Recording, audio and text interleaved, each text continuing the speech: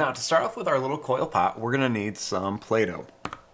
You can use as many different colors as you want to. I'm going to start off with a little piece of Play-Doh like this. And the first thing I want to do is roll it into a ball.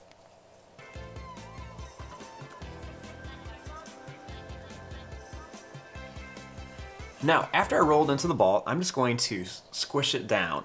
So I'm just going to press it down and just kind of flatten it out best I can. So it's just going to be kind of like a cookie. You don't want it flat like paper. You just want it kind of nice and round. Next, I'm going to take this and I'm just going to roll it right across the edge just to make a little bit of a flatter side on here.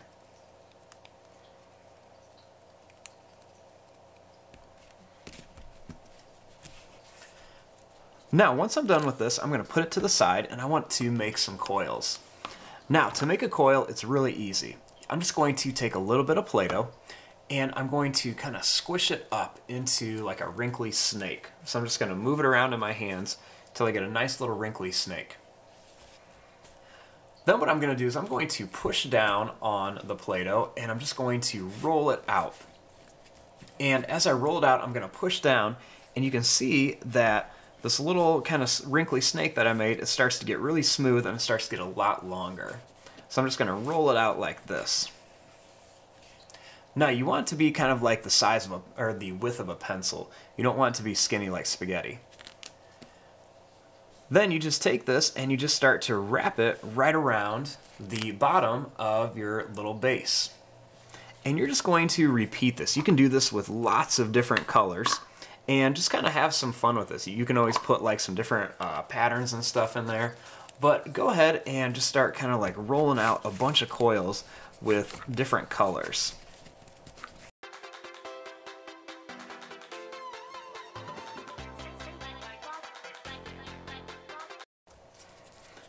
Now, after I put a few coils on there, I'm going to go ahead and you can kind of switch this up. I'm going to start kind of redoing the same pattern just to make it a little bit taller.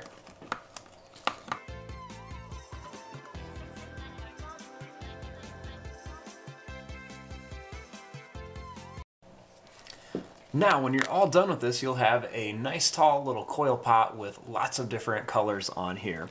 Now, you can always go and add extra details on here. You can try doing different things, or you can just leave it just like this. If you do all the same color, you can always go and kind of smooth these out a little better and kind of pinch in the inside to kind of really make them stand out and really stick together. But there you go. There is your coil pot. Thanks for watching, and I hope you guys enjoyed.